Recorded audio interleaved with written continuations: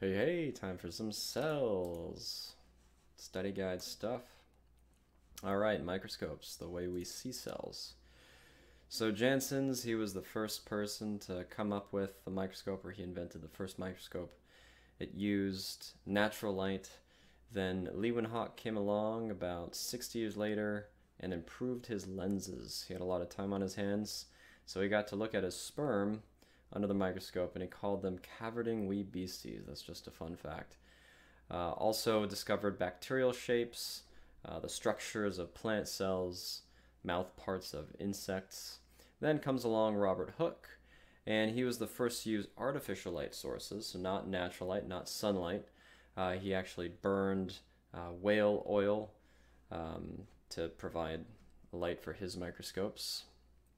And he spent a lot of time looking at pores and cork, and he was also an Austrian monk who lived in a monastery where they had these little rooms called cellulae, or I think they were called cellulae, and so that's what he called the square little rooms within plant cells. He called them cellulae, and that eventually evolved to be called cells.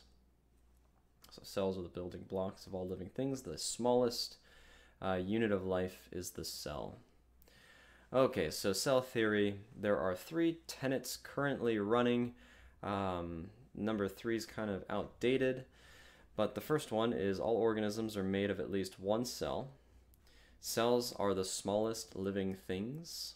And then the third one is cells come from pre-existing cells. So this is a little bit outdated because we have now been able to create living cellular organisms from scratch.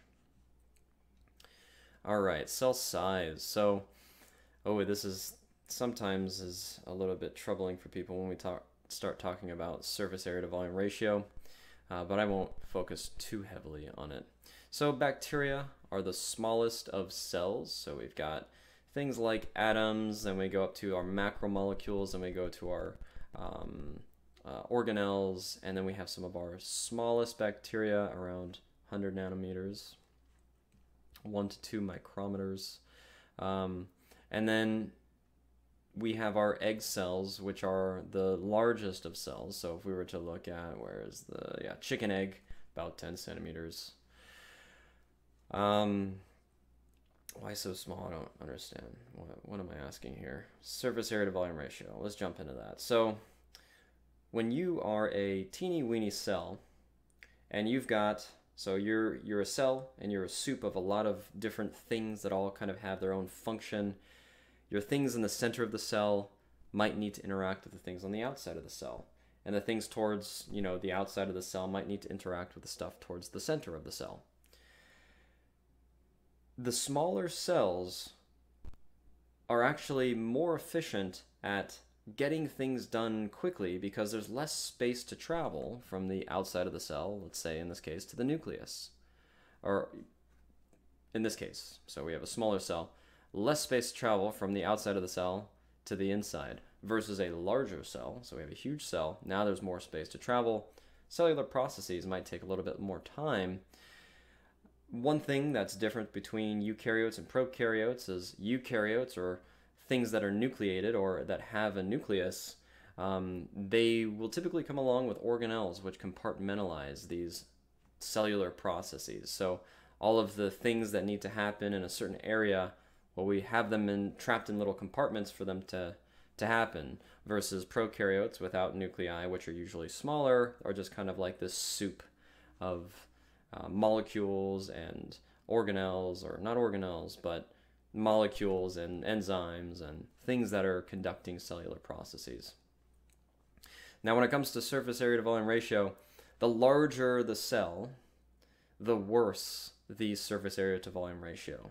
The smaller the cell, the more surface area to volume ratio there is. So as you get larger in size, the surface area, so surface area would just be the amount of space on the surface of the cell, the volume will actually grow at a faster rate as you become larger than the surface area. So as you become smaller, what happens is the volume will shrink faster and the surface area remains a little bit more constant. So smaller cells have better surface area to volume ratio than larger cells. So that's going to be asked on a test. We don't have to go into the math. I have gone into the math in the past and it just confused people more. Just know that the smaller the cell, the better the surface area to volume ratio. This is usually a video that I have you guys watch. I'm not going to go through it here because we know that that just disrupts the whole thing. So just go into the PowerPoint and watch that yourself. It shows kind of like the relative size of things from viruses up to eukaryotic cells. Okay, different kinds of cells. So like I said earlier, we got eukaryotes, which are true seeded. They have a nucleus. They also, you will typically have organelles. And then you have prokaryotes, which have no nucleus, so before the true seed. So before, karyote, true seed. So eukaryotes have a nucleus. Prokaryotes do not have a nucleus. So two different types of prokaryotic cells are bacteria and archaea.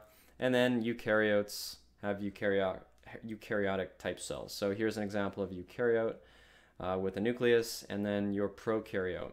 So both of them will still have DNA.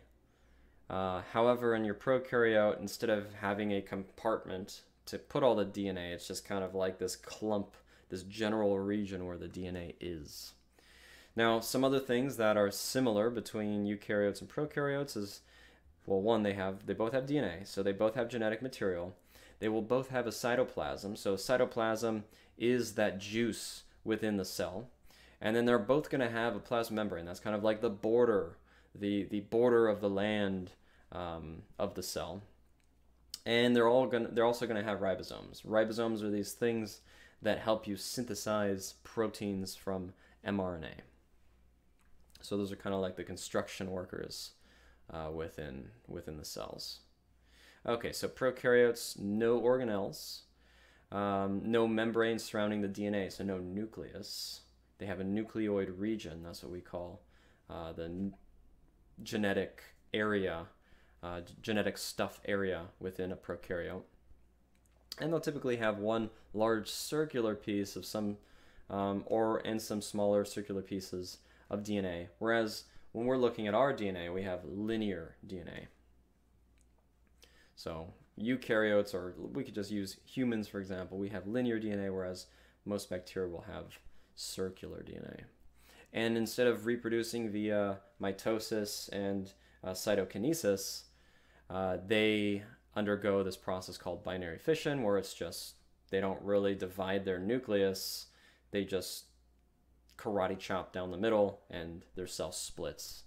Their genetic material divides, but their nucleus doesn't split because they don't have a nucleus. Some specialized external structures that prokaryotes might have are cell walls. So sometimes they'll have cell walls. This is what allows us to stain them. Once you guys go into micro, you'll see how these will stain in a different way than when we, for example, stain our cheek cells because they have cell walls. And they also sometimes have these things called capsules. So that's this sticky substance that allows the cell to stick to surfaces. So we call that a capsule. And then sometimes they'll have flagella. So we've probably heard of flagella. We've, maybe heard of flagella from knowing that sperm have flagella. They're these little tails that whip around for motility. And then they also can sometimes have pili, which are these little hairs that stick out. This allows for horizontal gene transfer between bacteria. So one, it'll allow it to attach to surfaces, but it also allows, it creates this, it is this tube where you can send your DNA from one bacteria to another bacteria. So no foreplay or anything, here's some DNA, and now you've kind of reproduced, in a sense, by sharing your DNA with another prokaryote. So that's done through pili. Okay, so eukaryotic cells, a little bit more complicated. Like I said earlier, we've got partitions, or we have compartments within the cell, and we call those organelles. So nucleus, all of the DNA stuff should happen within the nucleus, so we have this compartment to store all of that DNA. So everything's within proximity of each other, all the DNA related things, all the DNA enzymes, all of the DNA itself, where they're within proximity, so they don't have to travel long distances to get to the thing that they need to get to in order to conduct whatever function it needs to do. So we've got a nucleus. In our eukaryotic cells, we also come along with some organelles, so little organs. They will perform specific cellular functions.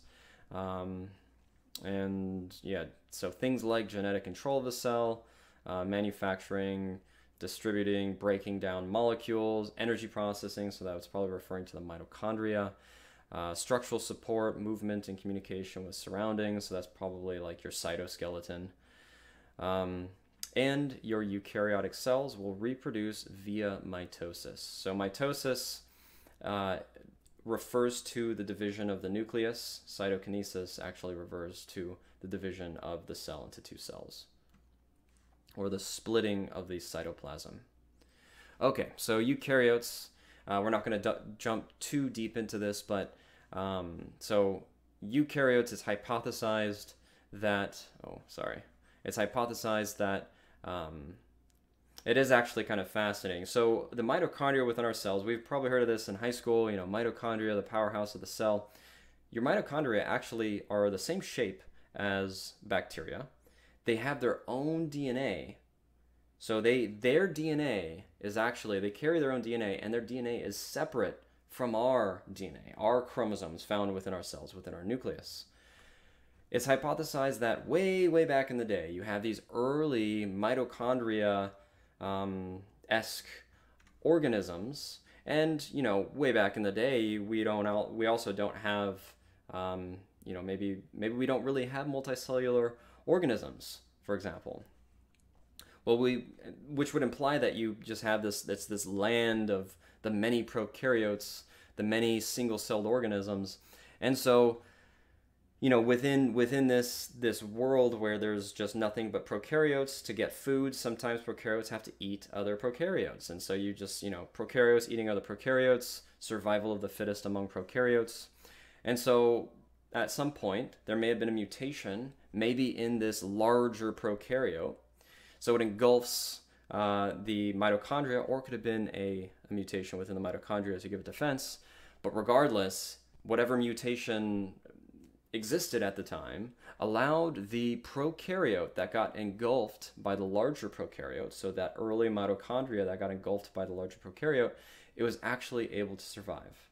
Now, this early mitochondria may have been good at just doing one thing, just producing energy. Might not even have known what to do with the energy. It just produced it because it's just what it did, and maybe it allowed for it to survive, or gave it some kind of selective advantage. But once it became engulfed by the cell that did not consume it, and in fact probably provided it with energy, provided it with precursors to ATP, so things like sugars, for example. It also gave it a house, so this larger prokaryote gave it a kind of a physiological protection from the elements, from the rest of the world. And this little early mitochondria provided this larger cell with ATP. And so from that point forward, you have this mutualistic relationship, this symbiosis, where this little thing inside of you is making you a bunch of energy, and all you have to do is simply exist and eat other stuff.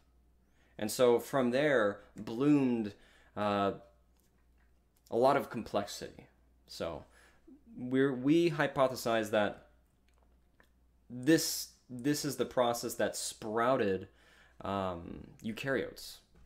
So with all this extra energy, there's a lot of other things you can do, a lot of other processes that you can use that energy for. And so we call this whole process endosymbiotic theory. I said we wouldn't go too deep into it, but I kind of did. Okay, so cells. What is this? All cells are general structures. Okay, so we already kind of talked about this. So the commonality between your prokaryotes and eukaryotes is that they all have plasma membranes.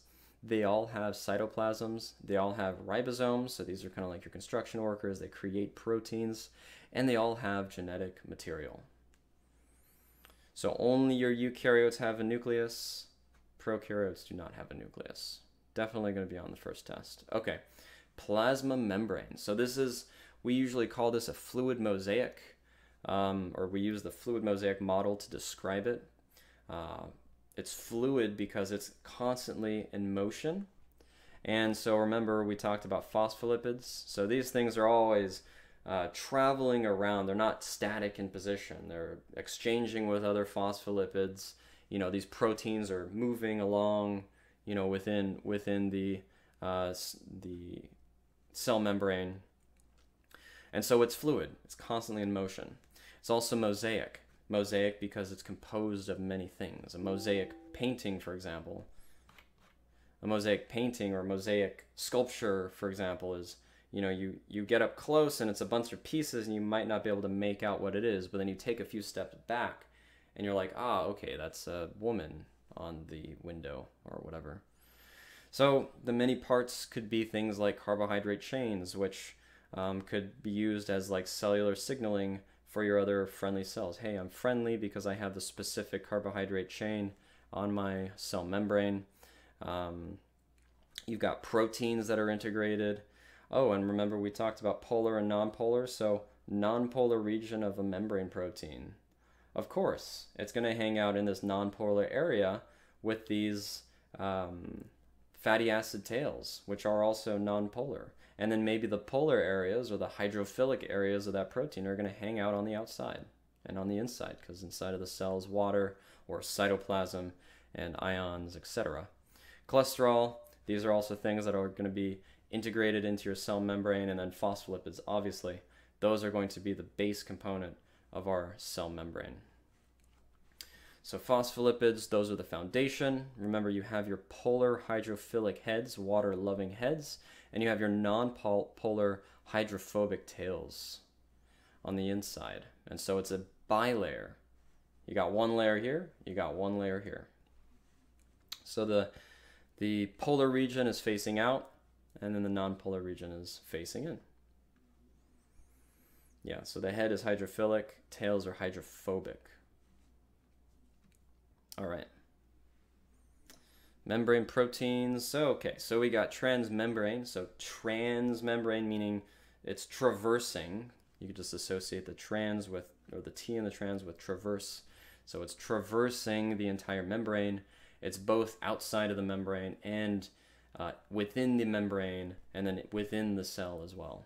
So transmembrane or channel proteins. Those are some things that might hang out within your plasma membrane. Channel proteins, that's going to let stuff move in or out of the cell. And then you also have cell surface proteins, so those are things that are embedded into the cell membrane, but not necessarily traversing from outside to within to inside of the cell. So something like this guy right here. So you don't see how he's dangling on the inside. Okay, cytoplasm, the juice of the cell.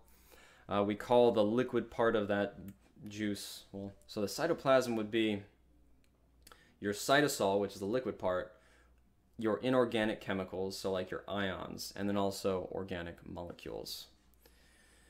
So yeah, proteins forming cytoskeleton, for example. So your cytoplasm is just all that junk within the cell that are not organelles specifically, all the non-specific stuff within the cell. And then the cytosol is the liquid part. Ribosomes, like I said, those are your construction workers. So these carry out protein synthesis. We will get into protein synthesis later, but this is a great primer for that. So these are the things that are going to be taking your messenger mRNA and taking that transcript. So this is a gene that your cell wants to express, and it translates it into a protein. Any one of your genes that your cell wants to express is pretty much a transcript for a protein, some protein. It's not a transcript that is turned into a transcript, but it is some kind of, it is a signal to create a protein, and ribosomes are what get that done. And remember, your proteins, those are composed of amino acids.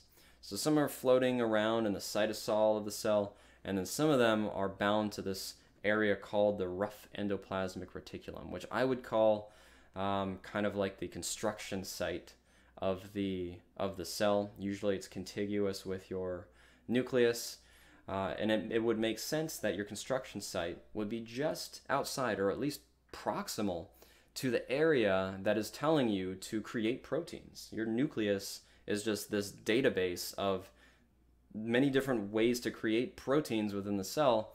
It would make sense that the construction site and the construction workers would hang out right next to it, right next door. So your rough endoplasmic reticulum, like I said, is this ideal environment for protein synthesis. It's the ideal. It's got all the ideal enzymes. It's got the ideal pH for protein folding, and so it's just a great construction site. And then your ribosomes are the workers that are actually doing the thing. Okay, genetic material. So deoxyribonucleic acid, DNA, is what we will use, what we have as our genetic material. And remember, in prokaryotes, you don't have a nucleus. You've got a nucleoid region. In our cells, in our eukaryotic cells, we have a nucleus.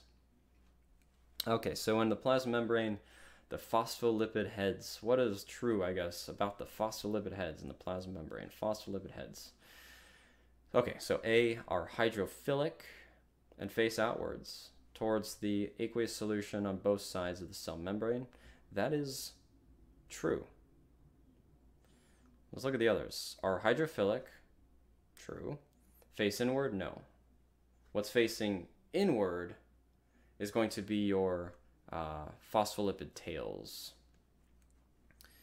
Are hydrophobic? Phospholipid tails are hydrophobic and face outward towards the aqueous solution. Gosh, I should start making these things like D so I can read through all of these. And then are hydrophobic? No, that's the phospholipid tails. Okay, so the correct answer here is A. Which of the following structures is exclusively associated with prokaryotic cells? Probably nucleoid. Yeah, I was just talking about nucleoid stuff. Nucleoid. They're going to have chromosomes, they're going to have ribosomes, and they're not going to have a membrane-bound nucleus. So what makes B, or nucleoid, correct is that they're exclusively associated with prokaryotic cells. Eukaryotes have chromosomes and ribosomes as well. Okay, so Cell City, this is something that I've used in the past to help people better understand all of the parts of the cell. Some people like Cell City, which is just an analogy between cell parts and city parts. This is the link that you can use to watch it. Some people don't really like it. They say it kind of confuses them. So it's up to you. Some people spend so much time trying to learn and memorize the analogy between the parts of a city and the parts of a cell that they kind of lose sight of what we're truly trying to do, and that's just learn the parts of the cell and what they do. So if it works for you, cool. If it doesn't work for you, don't use it. All right, so the nucleus, we can kind of associate that with the control center. So that contains the cell's DNA, which directs cellular activities or protein synthesis. Within your nucleus, and we might not even get to this in this class, but within your nucleus, you have something called a nucleolus. In your nucleolus is where you have a lot of rRNA, and we'll talk about rRNA much later. The cell membrane that controls what passes into and out of the cell, so that's kind of like the border of your cell. The rough endoplasmic reticulum that makes membrane and proteins. Okay, yeah, sure. Yeah, makes membrane, also makes proteins. It's the ribosomes within the endoplasmic reticulum that are doing it, though. So the rough ER has ribosomes on it. That's what makes it rough. So if you look here, it's kind of studded. Those are the little ribosomes attached to its surface. And then the ribosomes attach to the surface of the ER, or they could be free-floating within the cytoplasm of the cell. They produce proteins that are secreted and inserted into membranes or transported into vesicles to other organelles. So within your rough endoplasmic reticulum, you've got, oh, okay, I thought I had like numbers here. So you have a transcript that reaches your ribosome. Your ribosome translates that transcript into protein. Your rough ER has ideal folding conditions for your protein. Your protein folds appropriately, and then it's sent out into a vesicle. Now that vesicle, after it's sent out, I hope we don't talk about the Golgi. We're going to talk about the Golgi. So once it's sent out of the rough endoplasmic reticulum, it's sent to the post office. Your Golgi apparatus, or your Golgi complex, I think that's the new word for youngins. So your Golgi complex is the post office. This is what repackages. So remember, your protein, where is it? Your protein is stuck in this vesicle. You send this vesicle. Hold on. Oh, I'm just scrolling backwards.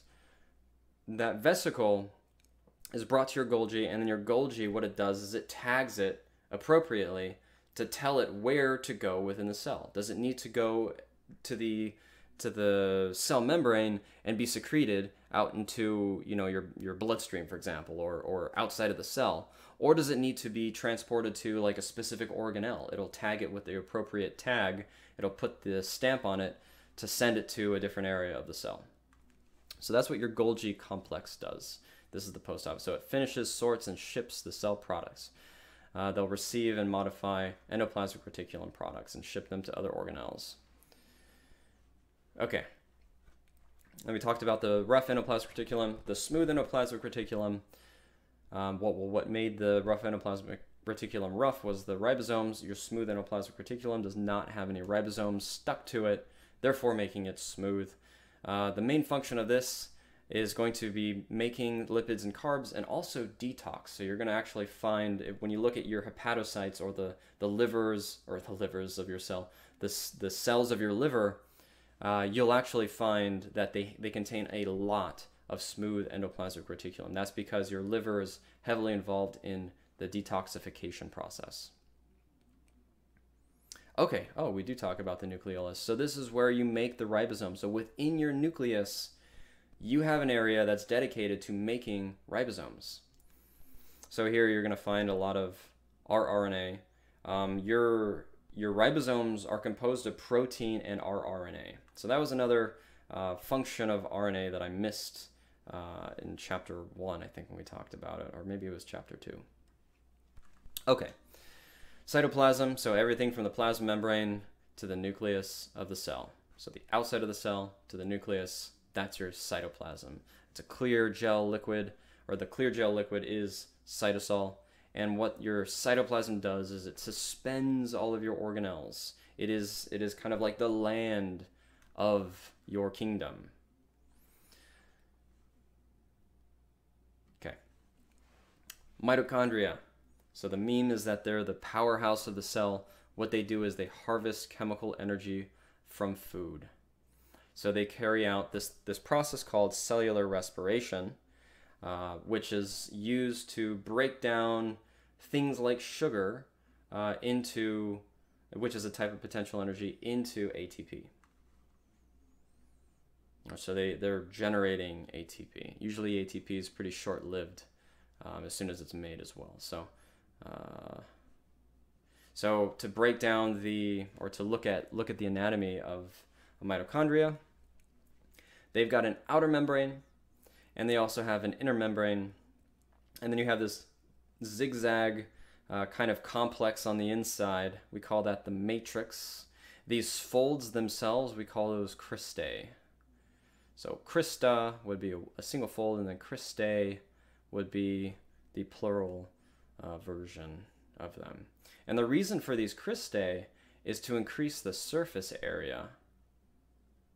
So if you think about it, when you're looking at, like, let's say the outside of a cell, you've got all of these proteins lined up. Some of them are enzymes, some of them are just transporters. And so you have like kind of a limited space on the outside of your cell to implant all of these. They could be receptors, they could be whatever. Well, within here, you've got, your mitochondria are responsible for the majority of your energy production. And so they're kind of loaded with enzymes that are conducting all of these processes to make ATP.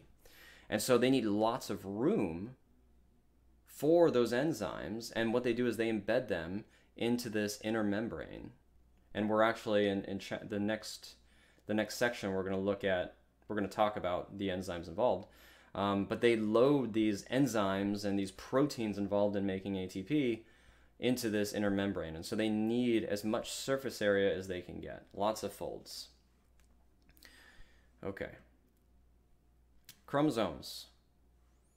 So that's just the form of your protein, or form of your protein. This is your DNA. This is your genetic material. They exist in the form of chromosomes. So in a non-dividing cell, they're going to be in the form of chromatin. So chromatin, oh, I wish I could draw this. So chromosomes, you could just associate chromosomes with your genetic material. The form that they are in when your cell's not dividing, which we'll cover in the section after the next section, is chromatin form. So it's just kind of like this detangled spaghetti that's kind of, it's decondensed so that it's easily used for gene expression. Okay, chloroplasts. So if we're talking about anything that photosynthesizes, they're gonna usually contain chloroplasts, and what those do is they convert solar energy into chemical energy. So they're found in plants and some protists, and they convert solar energy into chemical energy in the form of sugars. So they convert solar energy to chemical energy in the form of sugars. And we're going to go into great detail about how they do that later. Lysosomes, those are like your digestive compartments, the recycle bins. They're just sacks of digestive enzymes. So if you look here, let's say you've got something made in your rough endoplasmic reticulum. You got a bunch of proteins in here, sent to the Golgi and processed by the Golgi, and it looks like the Golgi could send it in two directions. So you send it in this direction, here it is, here's this sac, we don't know what's in it. Also simultaneously, your cell is engulfing something from the outside, so it phagocytoses something, maybe food. It's brought into the cell, it's combined with this sac, and it looks like it's digested. So likely what was made here was a lysosome. Breaks it down, consumes it, breaks down that food into its base components so we can use it for something else. Here's another option. Oh, look, we have a dysfunctional mitochondria, and we need to engulf it and recycle it for parts. Fuse it with a lysosome, and now that's loaded with enzymes to break everything down. Now we can harvest it for its parts. Oh yeah, here we go, look. Transport vesicle containing inactive hydrolytic enzymes, Golgi, lysosome, so they're activated now, engulfing of a particle, and we get digestion, lysosome engulfing damaged organelle. So if something gets damaged in your cell, just recycle it, use its parts. Also, another fun fact is your mitochondria will divide independently of your cell. So your mitochondria can divide by their own will, while our cell is kind of doing its own thing by its own will. Now, over, a long time, they've kind of co-evolved to kind of know what the other is doing. So to maximize their, I don't know, energy production or efficiency. So we actually have a lot of mitochondrial genes within our DNA. So, and our mitochondria have a lot of genes that allow it to coexist with us too. And so we have these genes that allow us to be friendly to each other, so that no harm is done to either party. True mutualistic symbiosis. All right, so vacuoles. This is another thing that you'll probably find mostly in plants, and so they function. They have these things have tons of functions. So sometimes, like if you're talking about protists, some protists will have a vacuole. They'll use that to kind of project themselves, to kind of use as it's a sack filled with water, and if you compress it, it'll shoot out water, and so you can move. Now in plants, they've got a vacuole, and what this does is it stores water. It can store starch. It can store pigment. It can store poison. So there's lots of function. It also really depends on the plant as well, if we're talking about plants. Yeah, so it has lysosomal and storage functions. So this is a plant cell. Notice how the vacuole takes up the majority of the cell, and the nucleus is kind of scrunched off to the side. These green little sacs, these are your chloroplasts. And what gives this cell it's still rigid and kind of rectangular, that's your cell wall, giving it its rigidity. So if you have a fully filled up vacuole, then your cell would become more taut. All right, cytoskeleton. So we got 3 different types of cytoskeleton. This is like, our skeleton kind of dictates it determines our structure as humans. It gives us that structural support. So within our cells, they kind of have their own skeletal structure. And they have 3 different types of skeleton material. So you've got microfilaments. So these are going to be the smallest filaments, the smallest skeletal material of the cell, composed of actin, and they're very thin and they're dynamic. So they're constantly moving. Usually you're going to find actin towards the perimeter, the outer perimeter or the inner perimeter of the cell. Then you have intermediate filaments, which are actually intermediate in size. And these are kind of like thick rope. What these do is they hold all of your organelles in place. So they're kind of the backbone of everything. They are what hold your organelles in place. And then you have microtubules. These are kind of like the highway system. I know that if you end up watching the video on Cell City, I think they call the endoplasmic reticulum the highway system. But microtubules are kind of like the highway system because there are these tubes. So when your cell needs to transport something in a vesicle from one place to another, they transport it in a vesicle. Now this vesicle doesn't just float from one place to another. What it does is it's carried on these microtubules from one area to another. So these are like the highway systems. That's how you transport your stuff. If you're ever looking at like a neuron, you have to transport everything from the cell body to that axon terminal. They travel along the microtubules of the axon. Okay, cell walls. One thing to note is they're not in animal cells. Don't get that confused. You're going to find them in bacteria. You'll find them in plants, fungi, protists, not in animal cells. So cell walls, they give your cell rigidity. And this is going to be found on the outside of your cell membrane. So all cells are going to have cell membrane. So just because you have a cell wall doesn't mean you don't have a cell membrane. If you're a plant cell, you're going to have a cell wall as well as a plasma membrane. Okay. Things involved in cell movement. So you got flagella. Its tail is composed of microtubule. Cilia, they're also composed of microtubules, but those are going to be like short filaments. So here you look at the sperm, it's got this long flagella, and then you look at this protist here, and it's got a bunch of cilia. So cilia allow things to kind of like walk along a surface or move things up.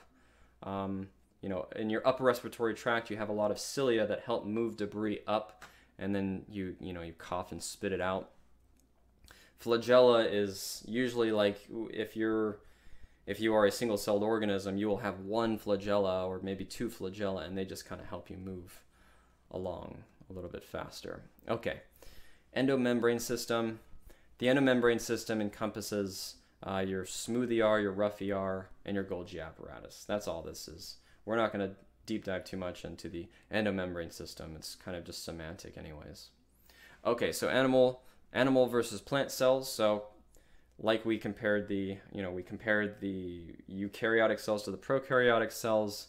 The biggest difference is that we have a nucleus, they do not. However, when we're looking at animal cells versus plant cells, we both have nuclei. Instead of going down this list, these are all the things that we have in common because we're both eukaryotes. One thing that plant cells will have are cell walls. They may have vacuoles, and they may have chloroplasts. So that's how you differentiate between a plant cell and an animal cell. Your plant cells will have cell walls, chloroplasts, and maybe vacuoles. Okay, which of the following cell structures are associated with the breakdown of harmful substances? Oh, man. Quarter after quarter, I keep forgetting to add this to the PowerPoint. So this is peroxisomes. We're not going to go into too much detail regarding it. Yeah, peroxisomes. Okay, cell processes. Okay, so we're going to touch a little bit on chapter 5. So this is going to be a chapter 4 / a wee bit of chapter 5, but we're going to go heavier into chapter 5 later.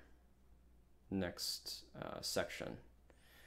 Okay, so this is just an excerpt from the study guide.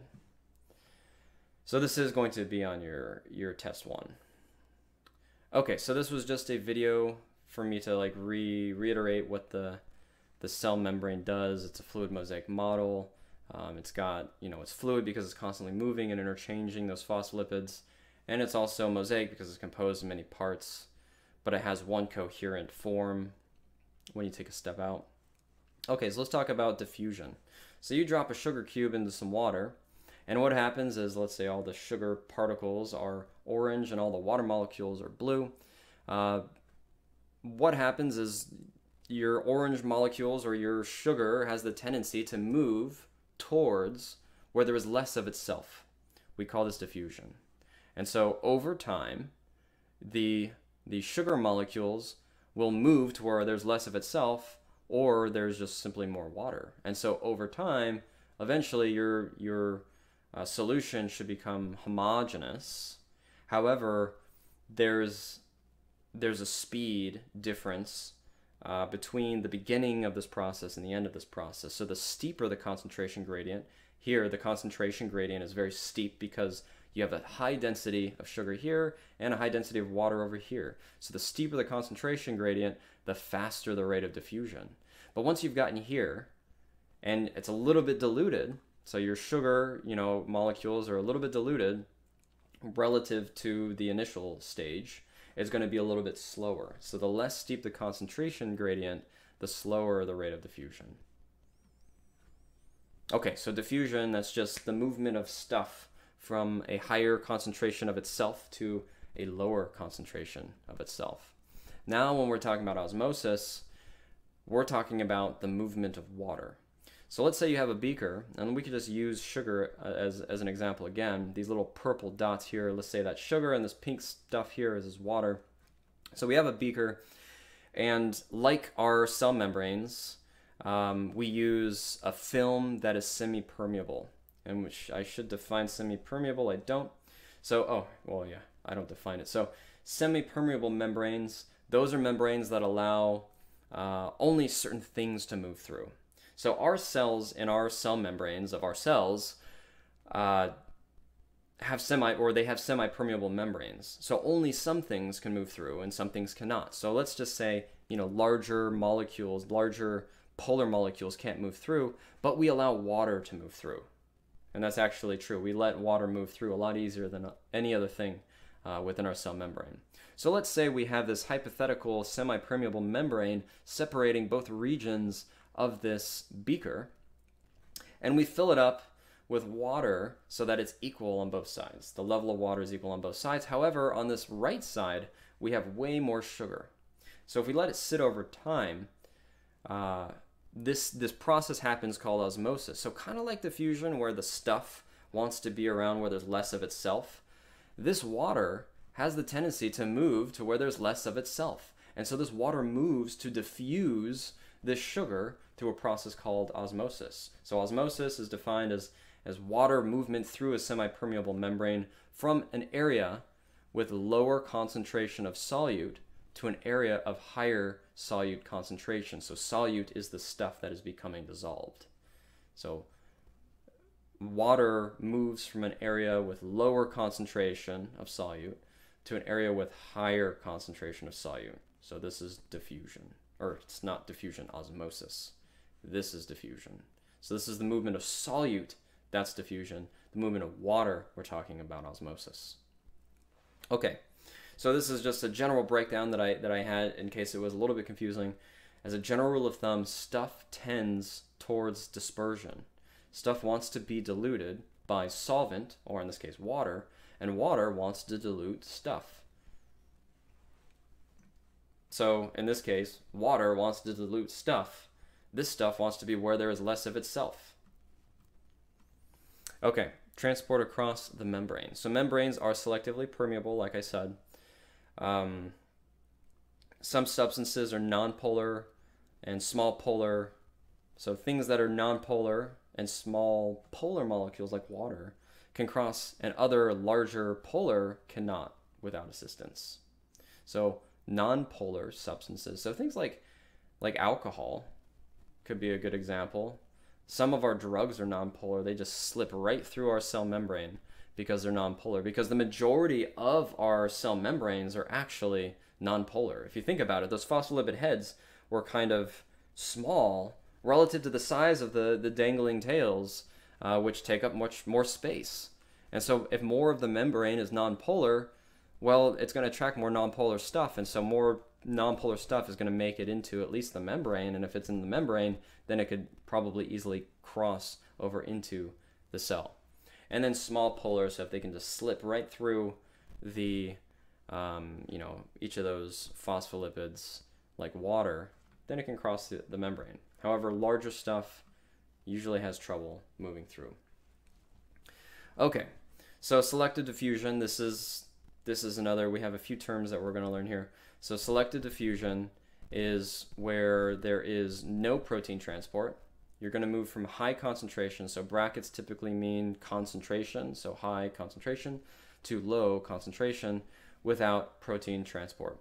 So let's say, we could even use water. No, let's not use water. Let's use ethanol, for example. So these are, what can we use? Glucose. These are glucose. These are very large glucose, or we could even say, sucrose. So to make them even larger, these are sucrose molecules, and then these are just little ethanol particles.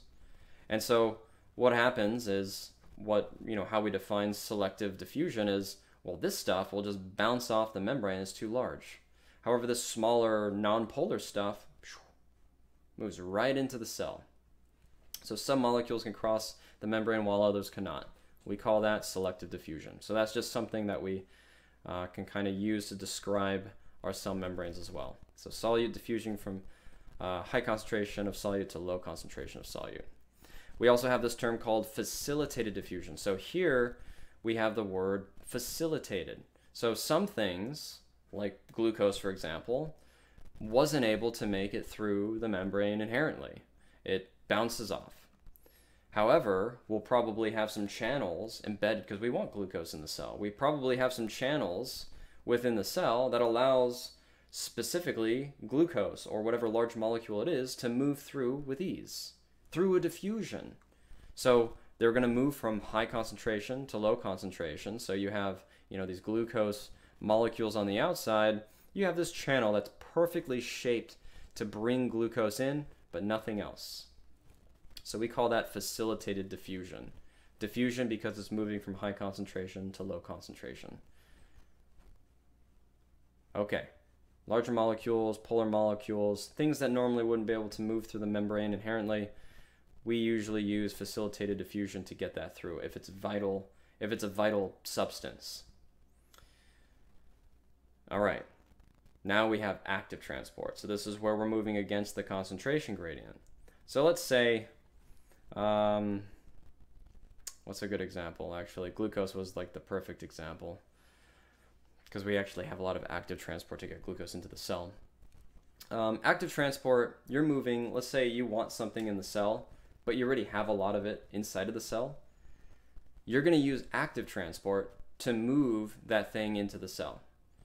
And so this is just showing you how, let's say, you already have a bunch of hydrogen on the outside of the cell, and you have a very small amount of hydrogen on the inside of the cell. By diffusion principles, your hydrogen is going to have the tendency, it's going to really want to be in here because there's less of itself in here than there is out here. However, through active transport, because we want it more acidic outside of the cell, we want more hydrogens outside of the cell, we will use active transport. So active transport uses energy. So through the use of ATP, we are able to pump this hydrogen where there is a very small amount of it to an area where there is a lot of it already. So we pump it against nature, and we have to use energy to do that. We call that active transport. Okay. So there's three ways we've covered so far that stuff can get through a cell membrane. I'm gonna work on my English. Some things can diffuse through the membrane without aid. So high concentration to low concentration, so that would be diffusion.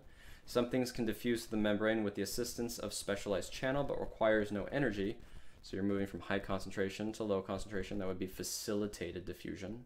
So this is, diffusion, basic diffusion, facilitated diffusion. And then some things use both a specialized transporter and energy. Energy is the main thing here. Energy, when you think energy too, think ATP. So the A in ATP should be associated with active transport. So some things use both a specialized transporter and energy in order to make it across the membrane against its concentration gradient from low concentration to high concentration of solute. Active transport. Active transport uses ATP energy. Okay, almost there. So transport across the membrane. So here's some ways we can get stuff in. So endocytosis is the way we get stuff in. That's the general umbrella term of bringing anything into the cell. If you're bringing solids in, we call that phagocytosis. If we're pulling liquids in, we call that pinocytosis. So think Pinot Noir, the type of wine. Pinocytosis is bringing liquids. Phagocytosis is bringing solids into the cell. Exocytosis, so exit. Exocytosis brings solids or liquids out of the cell from within it. All right, almost there. Which of the following processes can move a solute against its concentration gradient? Against its concentration gradient. Osmosis moves water from a lower concentration of solute to a place with higher concentration of solute. That's moving with its concentration gradient through a semi-permeable membrane. Water is going to move, where there is a lower concentration of non-self to an area of higher concentration of non-self. It wants to be around non-self. Passive transport, that's just going to be you drop a sugar cube into some water and it passively diffuses to make a homogeneous solution. And then we have facilitated diffusion. So this is going to be, you want to get a specific ion into the cell. You have a lot of sodium on the outside, but it can't make it through the membrane on its own. So you have the specialized channel that brings it in and allows it to just diffuse from higher concentration to lower concentration gradient. And then active transport, you're moving something against its concentration gradient through the use of ATP. So D would be the correct answer here.